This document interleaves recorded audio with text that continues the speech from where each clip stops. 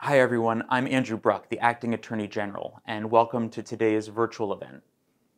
January is Human Trafficking Awareness Month, and here at the Department of Law and Public Safety, we're joining with law enforcement and community partners to educate residents about these horrific crimes and to discuss ways that we can tackle the root causes of this public health issue. While our law enforcement officers play a critical role in bringing traffickers to justice, we know that prosecution alone cannot end human trafficking. We recognize that anyone can be the victim of trafficking, but it's far more likely if you're poor, if you're a person of color, if you're homeless, or if you've been the victim of violence or abuse. That's why it's so important that we strengthen relationships with social service and healthcare providers and invest in community-based violence prevention and intervention programs. Last year, New Jersey granted millions of dollars to frontline organizations that disrupt cycles of violence and help victims rebuild their lives. And in the years ahead, we'll continue to ensure that essential services are available to those who need them most. Today, you'll hear from Liz Williamson, a survivor and survivor advocate whose story reflects resiliency and strength and underscores the urgent need to carry our efforts forward.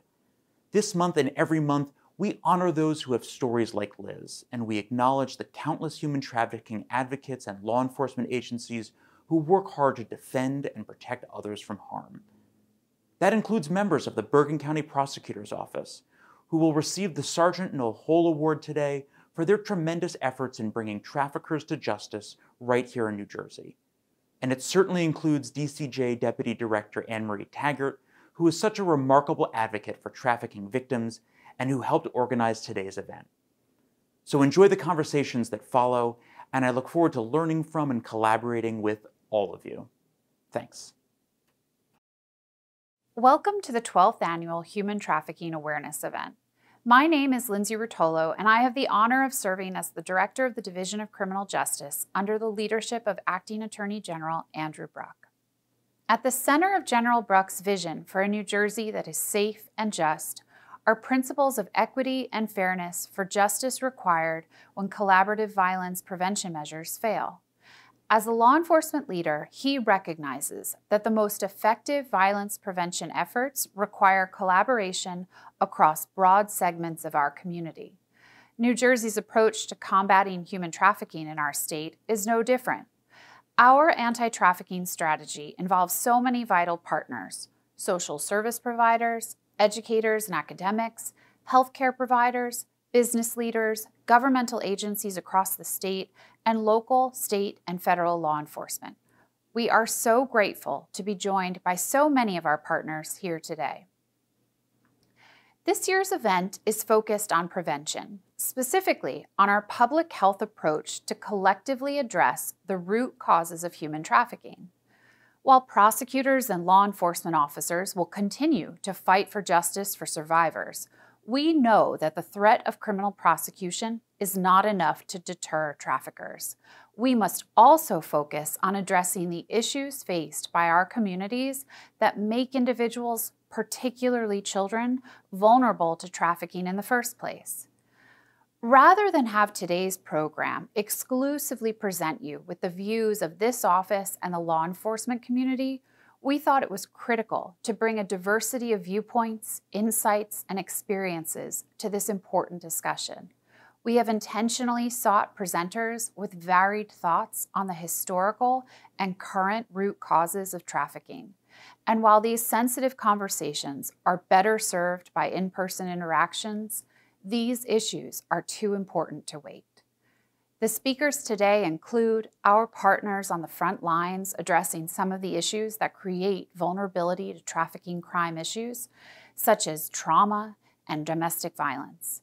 Their work, the services they provide, and the awareness they create is a vital part of a holistic preventative approach.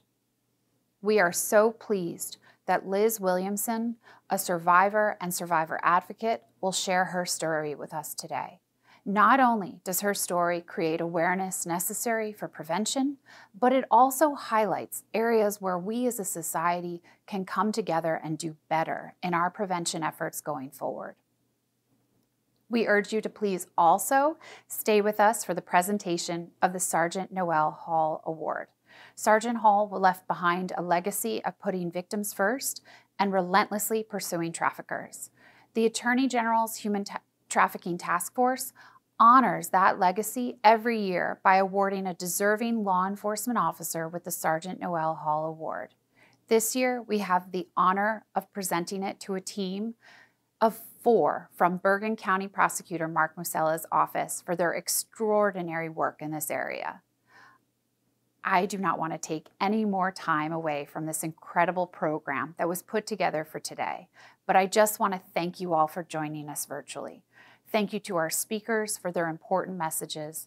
Thank you to Deputy Director Taggart and the rest of the team involved in putting today's program together for their hard work.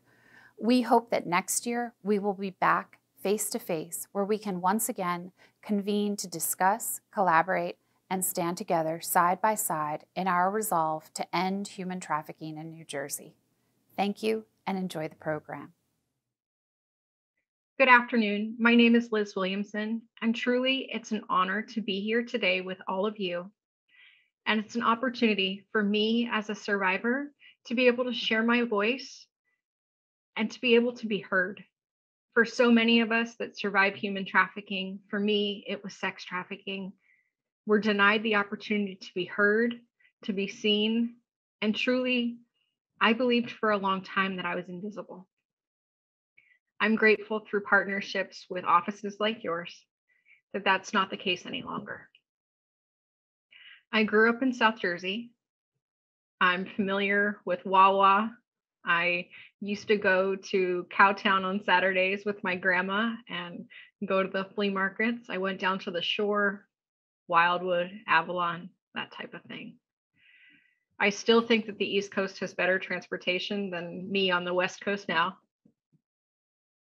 But my memories and my experiences in New Jersey weren't always positive. You see, I was first sold by my mom. My mom, who was a nurse, who was supposed to care for and love and protect people, didn't protect me. She worked at a local county hospital. She had all the right things to say that she would love and cherish her daughter and that she gave me a great start to life. I went to Catholic school. I had friends. I had hobbies. And to me, public health means that you prevent situations from happening in the first place. So perhaps by me sharing my story today, we'll have the opportunity to prevent something like this happening again.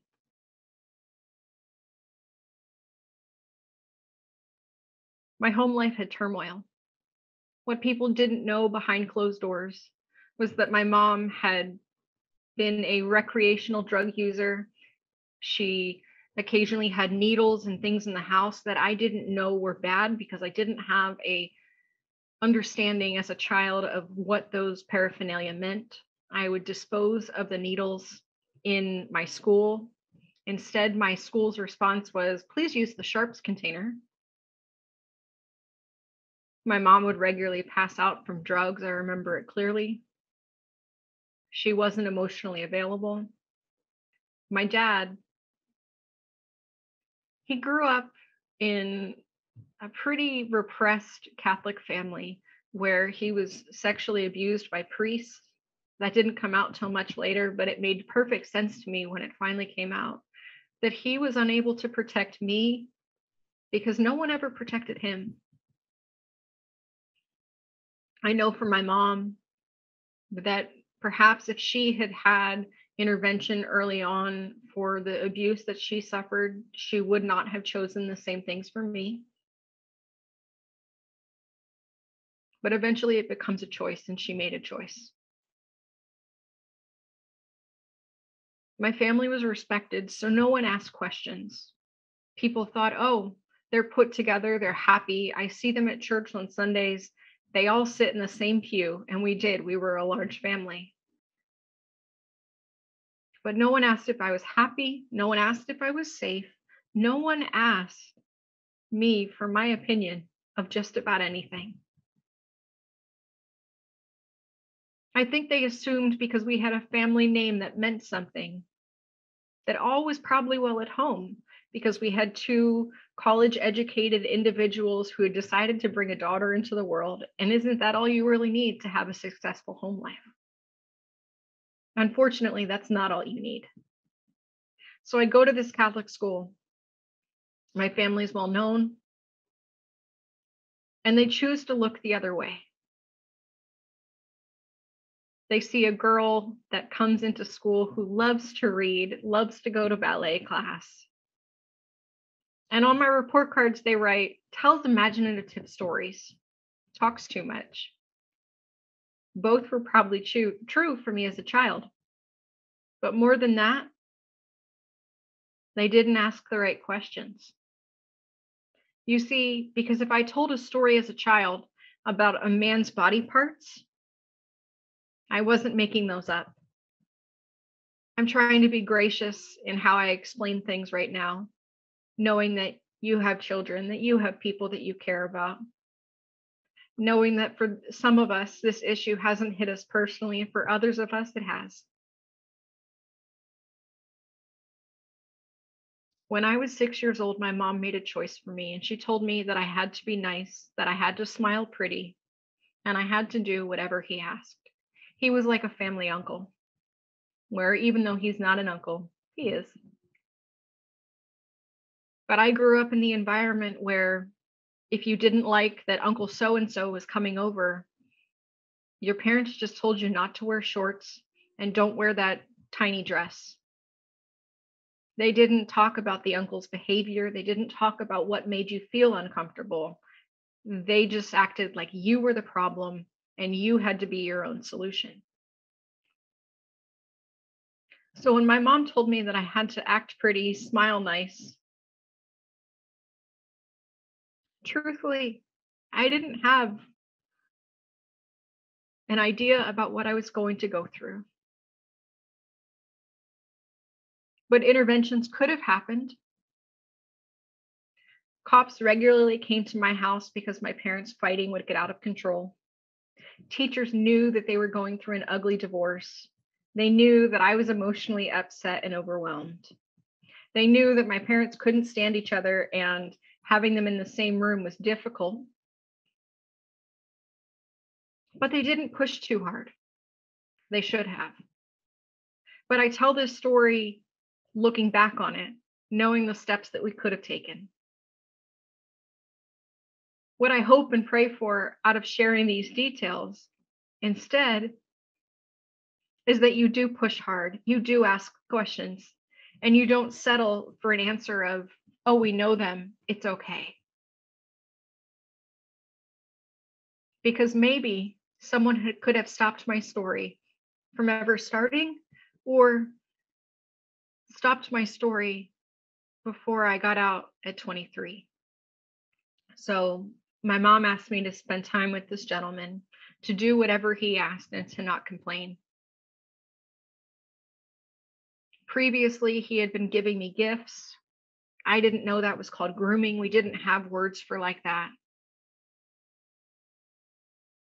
I was told to shut up, not complain, to be thankful.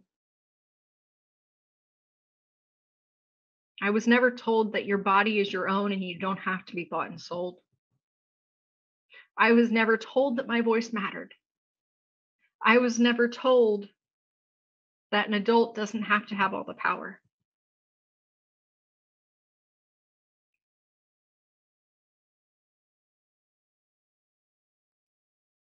Growing up that way, I knew that I didn't have a voice and I knew that I didn't have a choice. But I also knew that sexual abuse happening at home didn't mean that if I disclosed it at school, that someone would listen. One of the strongest things I can recommend is that we teach children the correct names for bodily parts, that we don't call a vagina a cookie. Because if we disclose as a child, we have a child's understanding of what happened to us. So if I said, my uncle stole my cookie, my uncle touched my cookie, my uncle hurt my cookie, maybe you just think that I'm protective of cookies that exist in my kitchen, you don't realize that I am talking about female anatomy and body parts. You miss an opportunity to be present to me and to be able to help. Later on, I develop an eating disorder early and self-harm behaviors. What you need to know is that these are symptoms of something much greater and much larger going on that I don't have the ability to share with you. Because my vocabulary is limited, my understanding is limited as a child. I just know that I have to punish myself because no one around me is punishing the adults for what they're doing. Instead of looking at me as the crazy girl or the too much or the I can't handle her, I wish they had said why. Ask questions, probe deeper, because I would have told you why. I wish they would have asked questions about men picking me up from school, about extended absences, instead of just brushing it off with no concern of she's probably fine, she makes great grades. You're right, I did, because school was my safe place, but it could have been so much more. Instead, I could have had the opportunity to be set free from something that you didn't know how to name, and neither did I. You see, the men that would pick me up from school, the men that would pick me up from dance class, the men that came to my dance recitals, they were the ones abusing me. They were the ones that I knew really familiar things about certain body parts that no child should ever know. But because they were respected and they had money, my opinion didn't matter. That's how it felt. That's how it still feels.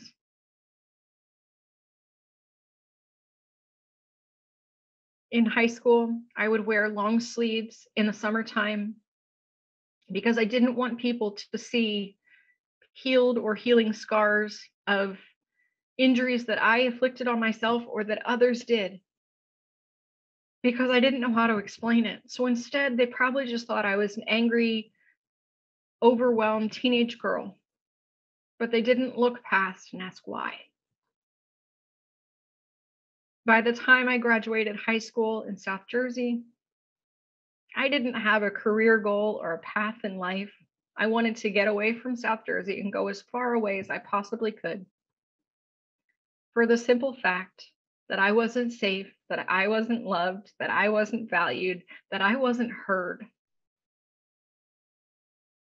But no one told me that just because you change your geographical location and you don't heal what's in here and up here, you're pretty much doomed to repeat what you went through, usually. So I moved to Florida, I go to college. In the first semester of college, I meet a man at the Tampa airport who's also going back to Philadelphia. And he says, "You're so pretty, you could be a model.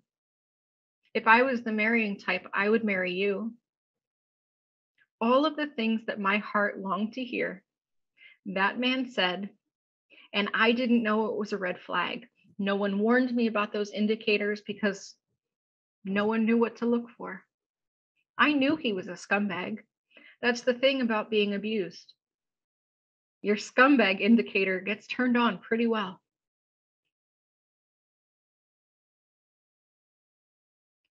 Relationships that happen in human trafficking, they're not the same trajectory as relationships in the real world.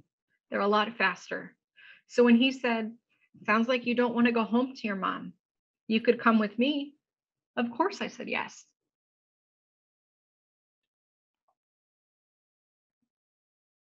I said yes, knowing that whatever he asked me to do, I'd do it if it meant I didn't have to go home to my mom.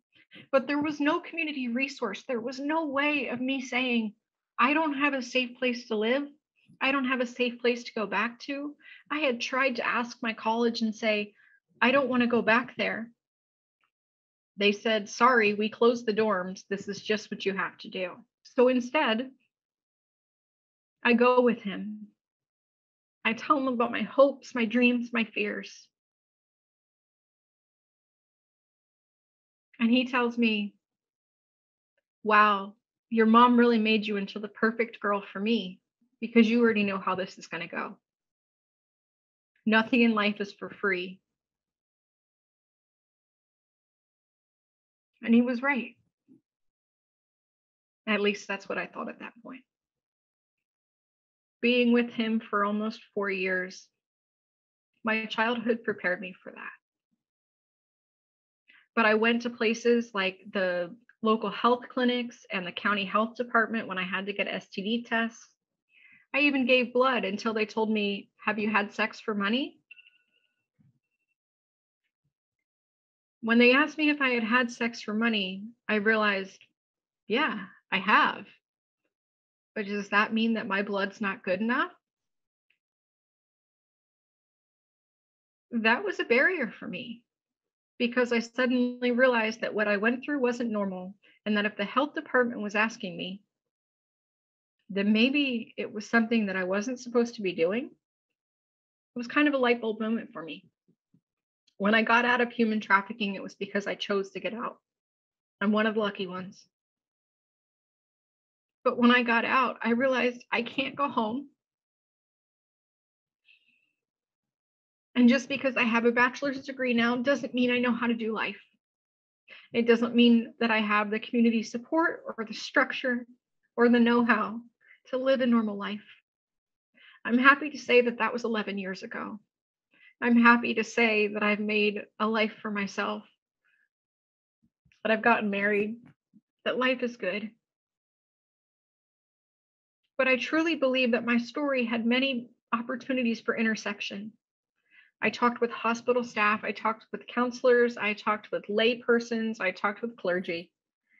I had opportunities for people to make a difference.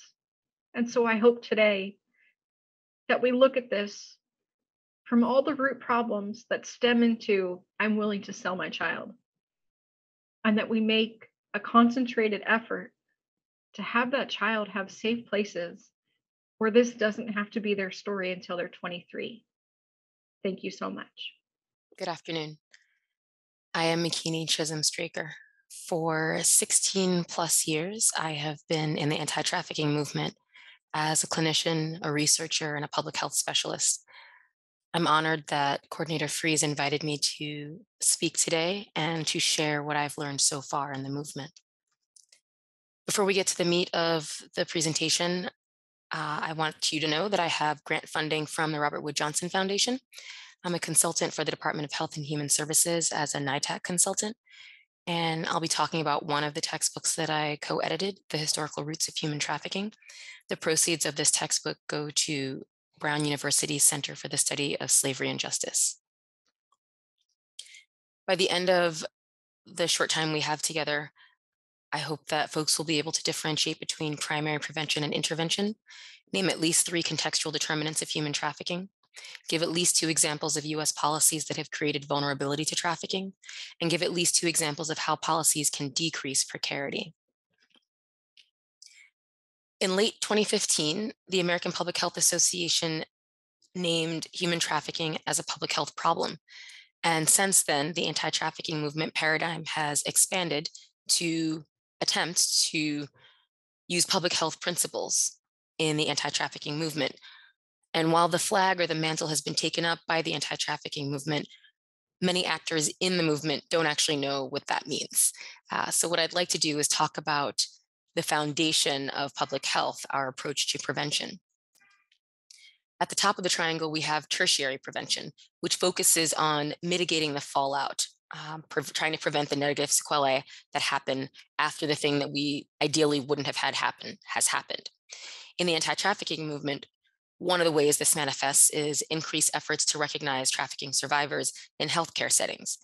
This report or this article talks about our tool RAFT, or Rapid Appraisal for Trafficking, which is the first screening tool that is validated for the recognition of labor and sex trafficking among a healthcare population.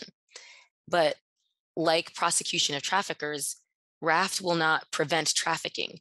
RAFT aims to improve our chances of recognizing trafficking and not miss the opportunity to connect folks to services or offer them that connection to services. When we think about secondary prevention, that's us really focusing on risk factors or early intervention. In the anti-trafficking movement, we have a hyper focus on characteristics and experiences of trafficking survivors as ways that we think about mitigating the fallout of trafficking. So we have lots of literature that shows that children with a history or people with a history of child maltreatment or system involvement are at higher risk of experiencing trafficking at some point in their lives. In this study with Covenant House, New Jersey, we found that undomiciled young adults who were seeking services who had a history of an individualized education plan or a 504 program were more likely to experience trafficking than others, and that those who had a self-defined supportive adult in their life were less likely to experience trafficking. But studies like this and our general anti-trafficking focus or secondary prevention efforts in the anti-trafficking movement point to who systems, institutions, and policies don't support. We focus on these individuals in an attempt to compensate for the way that systems and policies function. It doesn't actually address the manufactured vulnerabilities. It doesn't prevent those things. We're trying to cope with systems essentially at an individual level by telling folks how to recognize danger signs and where to get help, for example. A primary prevention approach looks at what lies beneath even that and is interested in, even before the vulnerability, what was the cause of precarity? A public health principled anti-trafficking movement requires, of course, all of these levels: tertiary, secondary, and primary prevention. But tertiary and secondary prevention are harm reduction responses. That's a trafficking response action, not an anti-trafficking or prevention, the way that, a seventh grader would understand the term prevention. Primary prevention of trafficking focuses on the vulnerabilities that systematic and systemic marginalization and institutionalized commodification make possible. And it recognizes that if we don't change those systems and those policies, trafficking is a natural, predictable phenomenon that we should expect. In the textbook that we co-edited, Kat Chan and I put together this iceberg figure that I think most folks are familiar with, the iceberg metaphor, right? At the top of above the surface, the tip of the iceberg, we have folks that are sick, hurt, or dying, and folks that are healthy, happy, and thriving, and various combinations thereof throughout the life course or cycle. But below the surface is what holds that up. These are the origins that create precarity, as John Chang and Kim Chang talk about in chapter 10 of our textbook. They reference Judith Butler's use of the term and contextualize it for an understanding of primary prevention of trafficking. Here we recognize that it is the lower parts, the contextual determinants of trafficking, of our communities, that institutionalize precarity, that make trafficking possible. So as we look at the triangle of the public health approach to prevention and the iceberg together, we get a very busy slide, but it helps you understand where these things map onto each other. So secondary and tertiary prevention map onto our distal and proximal determinants, the higher parts of the iceberg. Primary prevention is focused at our contextual determinants, lower, that are more foundational to our society. Anti-trafficking work, if we're going to do primary prevention, has to focus here. So I'm going to offer two examples in our short time that we have together, and they may be uncomfortable, quite frankly. But in the words of attorney Jennifer Blamour, don't feel called out, feel called in. In our first example, we will talk about the manifestation of colonialism and imperialism and institutionalized racism or white supremacy. These are things that contribute, or factors that contribute to precarity for people of color especially, such that we see people of color are disproportionately trafficked in the United States. So we'll start off with a photo from the 1800s of Native children who were forcibly removed from their families and put into government and church-run boarding schools. Indian boarding schools were a tool of cultural genocide and had the expressed intent of, quote unquote, killing the Indian and saving the man. We see folks here that I read as boys have their hair cut to conform to white expectations of masculinity. Children who survive boarding schools survive violence and starvation as punishment for doing completely natural things like speaking the language they grew up speaking, praying their prayers, making their ceremony. They endured physical and sexual abuse from their educators, their teachers, and their school administrators. And those who didn't survive, they died. Uh, and so we see some schools have cemeteries that abut the school grounds or school campuses. Mike Panay is an Indian boarding school survivor, and he says, "It was the worst 10 years of my life. I was away from my family from the age of 6 to 16. How do you learn about family? I didn't know what love was. We weren't even known by names back then. I was a number. Do you remember your number? 73.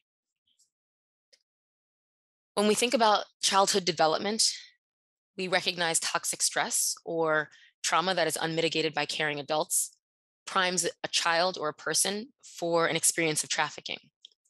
Indian boarding schools, which existed from the 17th to the 20th century, were toxic stress. They primed Native folks to experience trafficking. And so we see that Native people are disproportionately represented among those who survived trafficking in the United States. It wasn't until 1978, with the Indian Child Welfare Act, that Indian parents, their right to refuse to send their children to these schools was recognized. We start to see closures of these schools in the 1980s and 1990s. Some of the schools were taken over by tribes, but overall, Indian boarding schools continue to have negative impacts that bleed into generations, and again, very much within living memory. If you can see the screen here, Mike Panay was in a boarding school from 1953 to 1963. Very much within living memory. Now, this is a narrative that is specific to Indigenous populations on Turtle Island, but overall, the erasure of true history and people of color and women from Common Core curriculum. I mean, it's no wonder that children of color are dropping out of schools, mainstream schools in the United States. There are, of course, other factors, but a major factor is that we're not even in the curriculum anyway. We don't see ourselves. Frederick Douglass said that it is easier to build strong children than to repair broken people. And in the spirit of that quote, I want to highlight the Wampanoag Language Reclamation Project that is discussed in chapter 16 of our textbook by authors Natana Hicks Greendeer and Jennifer Weston. In the Wampanoag Language Reclamation Project, Wampanoag children are taught in their language, and they're educated by teachers and their community members. And this is a traditional way that Indigenous children are educated. It's also traditionally how all children are educated, so that they learn to value themselves and others and the land that they live on and are responsible for, and history in its comprehensiveness, and they learn to value their own potential. This is what I would wish for all children everywhere, so that each child knows that they are loved and they are strong. In our second example, we discussed the intersection of the criminal justice system, racism, and capitalism. Now, here we see that in New Jersey, people of color are disproportionately represented among the incarcerated, but New Jersey is not special. Rather, it is emblematic of incarceration across the United States. Folks on the call or on the webinar will recognize, of course, that people of color are not inherently criminal, but we are criminalized. When I hear conversations about criminal justice reform, sometimes I cringe, because I hear this refrain a lot, that the criminal justice system is failing communities of color. And I cringe because the criminal justice system is doing exactly what it was designed and intended to do. It was designed to incarcerate people of color. That was its purpose. With the 13th Amendment and the abolition of slavery, we left a loophole to allow for incarceration to continue, actually. So the Civil War for the Southern slave owners was not about the morality of race-based slavery, but about the merits of an enslaved workforce over a free labor market. After losing the war, Southern slave owners weren't suddenly on board with free labor market. So the 13th Amendment allows for incarcerated labor. Overall, it is illegal in this country for slavery to exist, but incarcerated labor can be used for free or for extremely cheap. And so we see the mushrooming of chain gangs across the United States, especially in the South and the West. If you Google the term chain gang, you will find the same thing that I found, which is this photo and photos like it. with people that I read as Black and people that I read as men and boys. With the 13th Amendment's loophole, we see the creation of crimes like loitering and panhandling so that folks could be arrested. Essentially, it was illegal to be unemployed. These white slave owners or former slave owners weren't going to hire people that yesterday they weren't paying. So we created these crimes. It was illegal to loiter or panhandle. What else are you going to do when you're unemployed? Now you're arrested. Now your labor can be used for free or for cheap. So the criminal justice system in the United States is rooted in capitalism and racism, yes, but it actually goes even beyond slavery, beyond the abolition of slavery into slavery, with the capture of runaway slaves and returning them, like we see with the Texas Rangers and the Ku Klux Klan. The majority of crimes in the United States are nonviolent. In fact, 4.5% of arrests are for violent crimes. Everything else, all the other incarcerations are for manufactured crimes, crimes of poverty, crimes of morality. The sentences then that people are serving, disproportionately people of color are serving, are for these nonviolent crimes. And they continue to serve their sentence even after they've served their sentence. We see perpetual punishment of people of color, especially who have an incarceration history. So with the caveat that on this slide, we see a false dichotomy of race with Black and white races only represented, reflecting how a lot of criminal justice jurisdictions collect race information. And then we see the false paradigm of the false gender binary of men and women. But setting that aside, we see that in the general population, unemployment is at 48%. In the post-incarceration population, it's 18 to 44%. We have 70 million people incarcerated and 700,000 people returning annually to the same communities, frankly, that they came from, with still no resources and the same problems that they left. So we have to talk about restorative justice instead of thinking about continuing to do the same things that we have been doing and hoping that they're somehow going to magically be different, right? So restorative justice challenges the concept of incarceration because it recognizes the overwhelming harm that incarceration does in comparison to any good. Restorative justice we should recognize that we are not functioning in a restorative justice system at this point. Our system splits people into victims and perpetrators, which is a false mythology, right? It's never just as simple as Black, white, or victim perpetrator. We have to address these underlying causes. Because we don't do that and we incarcerate and then send people back into the same communities with the same resources, which are next to nil, and the same problems, we see that, we continue to have things like people being perpetually punished wherein they can't get a job. If you can't get a job, how do you eat? Where do you live? Housing applications have the conviction question as well. And so people are forced into an underground economy.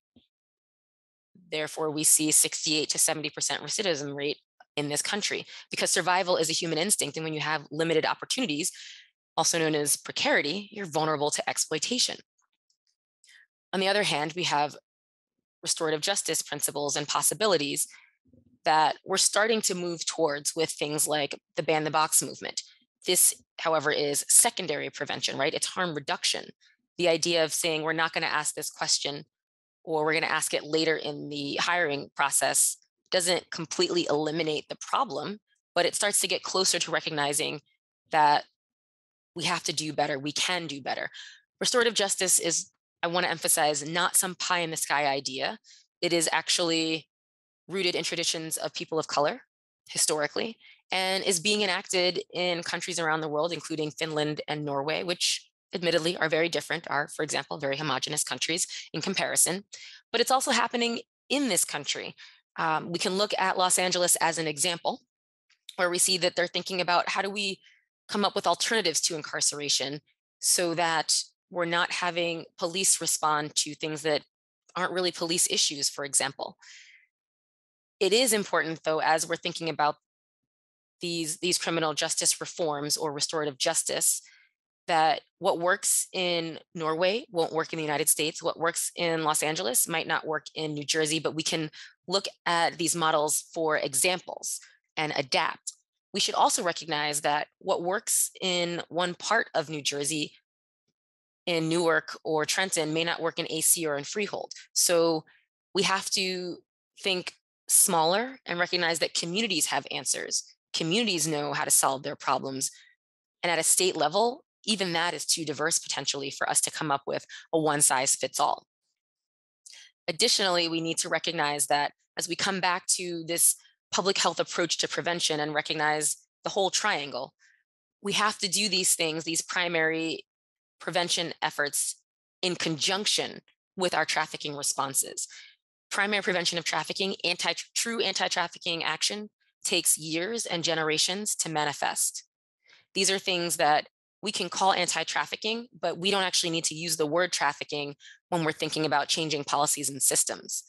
We're trying to change the policies and systems of the criminal justice system. We're trying to root out racism in an institutionalized way in, for example, our housing practices and things like redlining, right?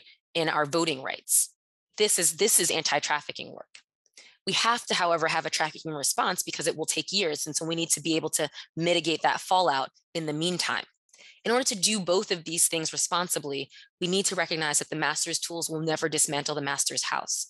This is a quote from Audre Lorde that essentially means we can't work as tools within our systems of child welfare or the criminal justice system or in education or in healthcare and think that that's enough and that trying to make change within the system will work. We need folks who are outside of these systems but are impacted by these systems. We need folks from the community and folks with lived experience to be a part of these conversations. A big part, the major part, their experiences need to be centered. Because we're short on time and because unfortunately this webinar isn't set up for us to have a Q&A and a conversation, I offer my email. Folks should feel free to reach out so that we can continue this dialogue. It is a challenging conversation to have, but again, I think if we're going to engage in anti-trafficking work, if we're going to call ourselves anti-trafficking actors, we have to do the harder work of not just responding to trafficking, but preventing precarity. Thank you very much. Good afternoon. I'm Assistant Attorney General Anne Marie Taggart, and I wanted to just take a minute to thank our first two speakers who shed light on the root causes of trafficking, Liz from a personal perspective and the doctor from a historical perspective.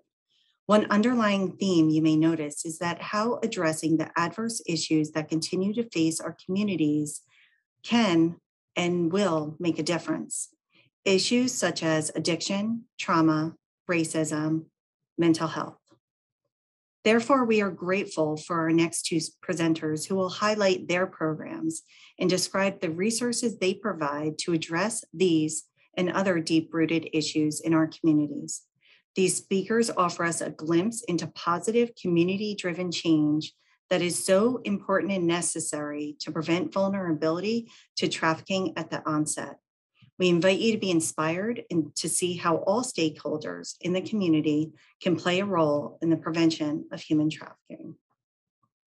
Hi, everyone. Thank you so much for joining us this afternoon for this year's Human Trafficking Conference. My name is Anna Jones. I'm the Community Partnerships Manager at HopeWorks in Camden City, and I'm going to talk to you about HopeWorks and what we do and why we do it. So although human trafficking, to reduce and eliminate human trafficking, is not a part of our mission and vision, it is our civic duty to work to reduce and ultimately eliminate on a daily basis. So it's not directly tied to what we do, but inherently the work that we're doing with reducing poverty also reduces human trafficking. So I'm going to spend some time talking about what HopeWorks is, what we do at HopeWorks, who we are at HopeWorks, what our roles are, and most importantly, the young professionals that we work with at HopeWorks and how we're able to impact their lives on a daily basis. HopeWorks is a trauma-informed organization, which I'll speak to a little bit about as well. And it plays a huge part in how we work with our young people, how we communicate with our young people, but ultimately helps what we're all here to talk about today, and that's to reduce human trafficking. So what is HopeWorks? HopeWorks provides a positive, healing atmosphere that propels young people to build strong futures and break through the cycle of violence and poverty in Camden City, New Jersey. So I say Camden City, New Jersey, but we have been able to make an impact so much greater than the city of Camden, so much greater than the city of Philadelphia. And most of this happened during the pandemic, which is something I'm proud of. I would say we have been able to touch about 4 or 5 different counties in the state of New Jersey, and we're rapidly growing and spreading throughout Pennsylvania and Philadelphia on a daily basis. So we connect youth with life-changing opportunities where they're growing technology skills to work for enterprising businesses within our community. The real world on-the-job experience they gain adds to their potential and benefits in our partners in a tremendous way. So how do we do this, right? So HopeWorks is not a typical nonprofit. So we're a combination of a nonprofit organization and a social enterprise. So we have 3 businesses, which I'll speak to in a minute, but each of those businesses employ our young professionals from our training program, and any money that we get or we earn from our businesses and jobs that we have throughout the city, the state, and the country goes back to employing these individuals, which ultimately is the way that we've reduced poverty. So those 3 businesses that we have are our youth healing team, our web department, and our GIS department.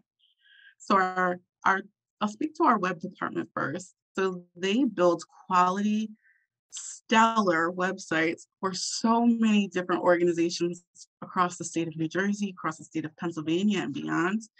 So what you get from our web team and the services that you get from our web team are extremely professional. They're not just websites that are put together by kids who think that they know how to do tech. Our young professionals do tech, right? So this is what they do. This is what they train to do. This is what their skills are. This is what their passions are. So our young professionals build websites, code websites from start to finish, and really bring their clients' visions and dreams into life. Then we have our GIS department. So they do geographical maps and map so many different things across the country. They've been able to really impact so many different states through American water and tracking water and population in different areas and urban areas. And some other things that they've been able to do are just create basic maps that impact the city of Camden and help the residents of the city figure out how close the local grocery store is, or how far do I have to travel in order to get to fresh food. The last internal business that we have is our youth healing team. So the youth healing team is a group of young professionals that are trained in trauma-informed care, the real deal. These individuals are beyond trauma-informed. They are the advocates for young people, for any individual who've experienced any array of trauma, whether that's a small trauma or a life-changing trauma, regardless of what it is. They are trained on 3 different levels on how to work and love and be around individuals who've experienced trauma. And then they take all of these skills that they learned and they take all of these carefully curated skills and teach back.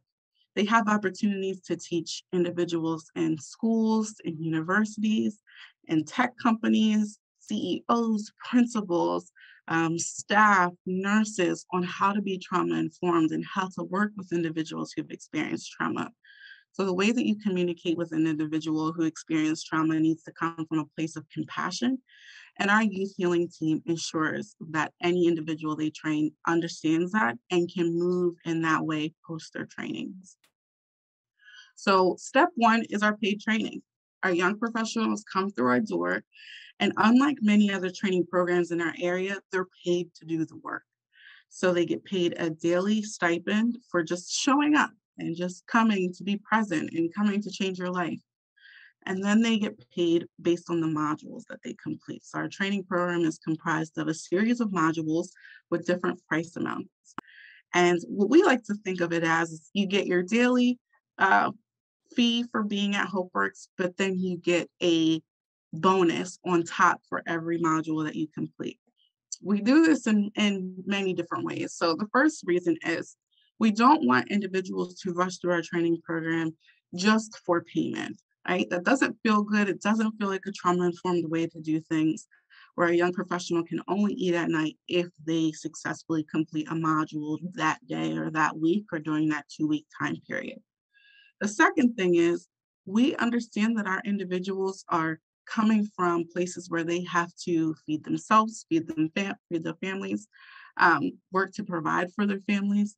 And so that way we're truly preparing them for life after HopeWorks by giving them enough money to get to work, to pay for their meals, to budget, to plan for their futures. And then once they complete their paid training, which is a typical 6 to 8 week time period, it's a self-paced training program, they then move into a paid internship. So those 3 businesses that I just mentioned, our young professionals are able to apply to work in any of our business departments. And then from there, they're working on a part-time basis and they're earning money, real money. They're able to earn above minimum wage, which is something that we also want to get our young professionals in the habit of earning more because they deserve more. And the quality of work that they're producing deserves more than minimum wage. And every individual that comes through our training program and into our internship, they're in their internship on average around 6 months. So they have 6 months of on-the-job training in our office. And then from there, the last and final step is referring them to our employment partners. So while they're working in our employment partners, we have very high expectations for those individuals that are employing our young professionals. So we have the expectation that 1, you're going to treat them just as good as we have. 2, you're going to honor them and see all the amazing skills and talents that they've brought to your organization and your company. 3, you're going to pay them what they deserve to be paid. So in order for us to count it as success, we have to have these individuals making more than $36,000 a year. And then 4th, we have the expectation that you're going to continue to grow and develop them. That way they can continue to move up the ladder. So what we also realized was we can train our young professionals on how to be great individuals in the tech field, how to use all these amazing skills. But if we're not able to give them some of the basic supports, then all of this is not going to be included in the holistic approach that we want to take here. So sometimes we have individuals who've come to HopeWorks and haven't finished high school, which is okay. So we have an adult basic skills program, which I'll refer to as ABS. In our ABS program, our young professional students are able to enroll in classes at HopeWorks, receive those training in those classes in our HopeWorks building, and then HopeWorks will prepare them for what New Jersey calls the high set test. HopeWorks will then pay for their high set test, and then they'll graduate with a high school diploma. So this will be just as equivalent if they would have finished their traditional high school program or high school, their local high school. Next, we have our career readiness department. So these are the individuals who are essentially HR for our young professionals. They're with them every step of the way. Day 1 of starting HopeWorks for a young professional, all the way to post employment and supporting them with whatever future goals they have at that time. They're setting them up for success with dressing for success. They're setting them up for success with resume building. They're putting them in front of potential employers doing mock interviews who are really building their skills and getting them job ready and getting them interview ready. And then most of the time, they're so impressed with the young professional that they either want to do more for HopeWorks or offer that young professional a job. We've had several instances where a mock interview has turned into a real interview real quick. And those young professionals have walked away with a promised job, which is always rewarding for all of us. And it's something we all get to celebrate in. Next, we have our college success coaching. So sometimes a young professional will come in and say, I want to go to college and it's a goal that I have, I just don't know how to pay for it. And with our college success coaching and our college success program, we have 2 options where HopeWorks can either pay for a 2-year degree at a community college, or roll that money over for a 4-year program and pay for some additional college expenses. All of us here know how much textbooks have cost, so I could have used something like this during that time. But HopeWorks is able to support those individuals through a time where so many college students are so unsure on how to continue paying for their education. And one last department is the department that I spoke to in the beginning, which is the resource department. So we have key partnerships that we build that give our young professionals essentially VIP treatment and VIP services. So one big one that we use is our mental health counseling services and mental health counseling partnerships. So our young professionals do not wait on a waiting list when they've identified themselves as wanting to receive mental health treatment. Same thing with individuals who are housing secure. Typically in our city and our county, the turnaround time for housing insecurity placement is about 3 to 5 business days. For HopeWorks, it's about 45 minutes through our partners. And from there, we're making sure they're placed in safe and secure housing. We're monitoring their stay during their entire time and making sure that they know they're not alone. So we do all of this with using the trauma-informed care and the trauma-informed model. So we can give individuals every tip that they need to be successful. We can dress them for success, we can pay them, we can put them in front of the individuals who are going to hire them. But if we aren't taking their trauma into consideration, then we are doing them a disservice. What we have to do, and what we realize every organization needs to do, is to one, look at an individual's life experiences. How has your life experience impact you and your behavior and who you are standing in front of me today? So nowhere are we looking at an individual as their trauma, and we're not looking at them as if an individual who's experienced so much trauma and is traumatized, but we're using their trauma to help create better goals for them. And with that in mind, talking to them in a different way. Walking with them in a different way, giving them the skills that they need in a way where they can receive them based on the way that their trauma has impacted them. And we do all of this with the intent to support our young professionals post HopeWorks. So these trauma-informed skills and these trauma-informed ways of life that we really have groomed ourselves on being is something that are to be carried with our individuals as they transition into employment and beyond employment, which also ties into human trafficking. So as all of us here know, human trafficking is something that has impacted our city and our state for years and years. And by using a trauma-informed care model, we're able to see these individuals as individuals who've experienced trauma, but are not damaged. And these individuals are capable of achieving great things and capable of success as long as they're receiving the support that they need. And that's what we do at HopeWorks.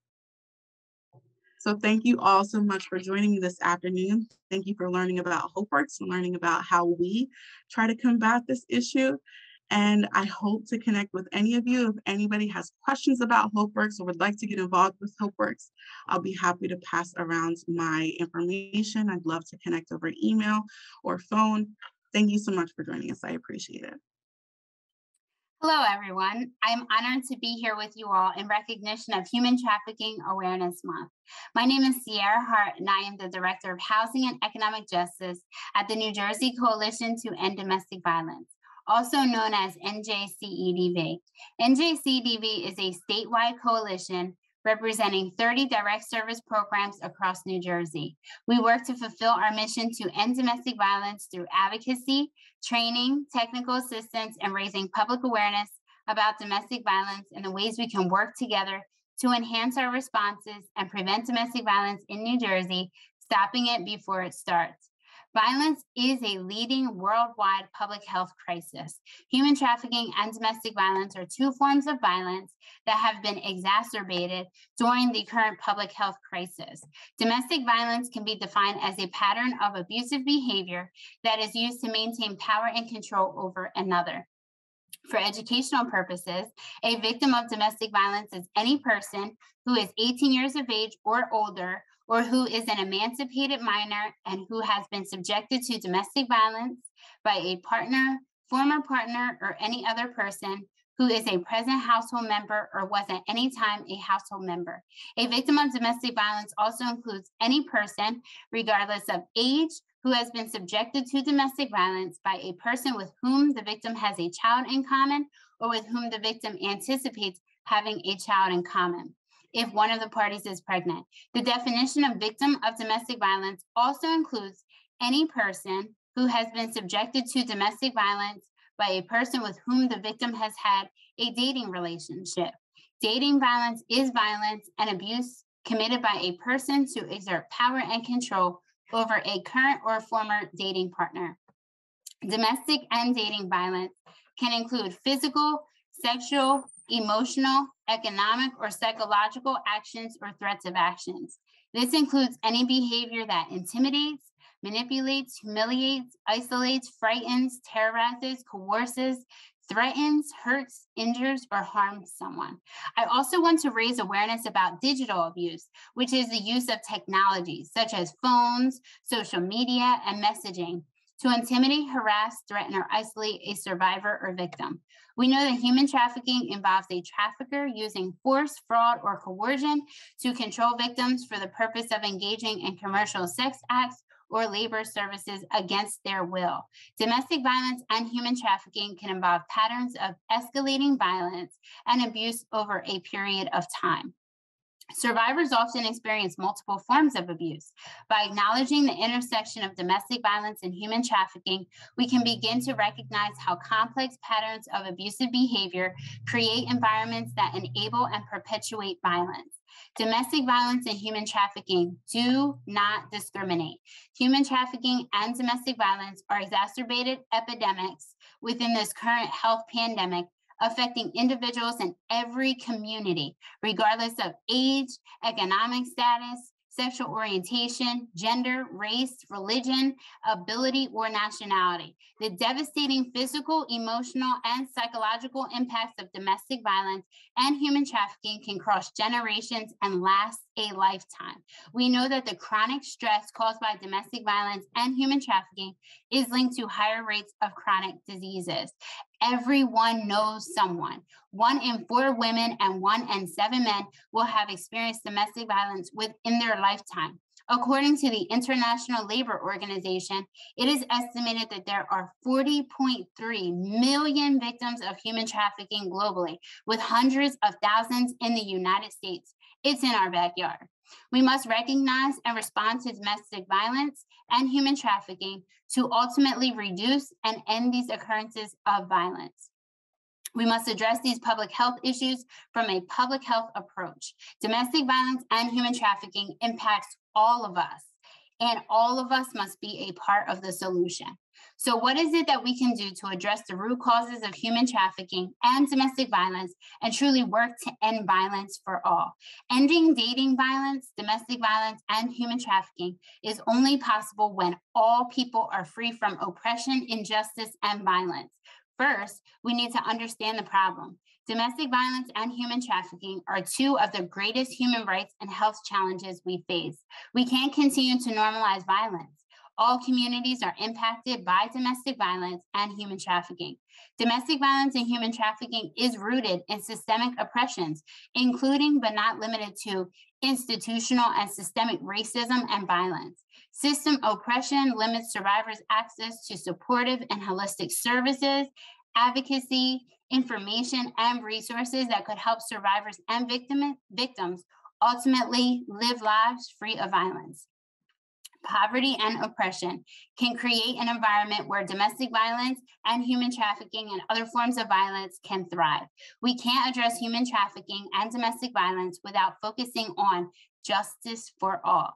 According to a survey conducted by United Way, 61% of human trafficking survivors surveyed said that racism made them more vulnerable to trafficking. According to a survey by the United States Department of Health and Human Services, 55.7% of all labor trafficking survivors are from the Latinx community, and 40.4% of all sex trafficking survivors identify as African American or Black, and 14.8% of all labor trafficking survivors are Asian American. Worldwide, Indigenous people are at a higher risk of human trafficking, including both sex and labor trafficking. According to one youth study, LGBTQIA+ homeless youth are twice as likely to experience labor and or sex trafficking compared to homeless youth who do not identify as LGBTQIA+. Human trafficking and domestic violence are complex problems that require multiple interventions. We need to center the voices and experiences of survivors, particularly survivors who are most marginalized. We must have interventions and resources that are survivor-centered and allow survivors the agency to lead as they navigate their journey to living lives free of violence. Community responses can be key to ending violence for all. Justice, accountability, healing, safety, and security looks different for every survivor. There isn't a one-size-fits-all approach to serving survivors. Survivors are often isolated, so there is a true need for opportunities for connection and support within their communities. We can help ensure that survivors are recognized and connected to the resources they need to get the help they deserve. We know that survivors of domestic violence and human trafficking need to be able to access equitable services.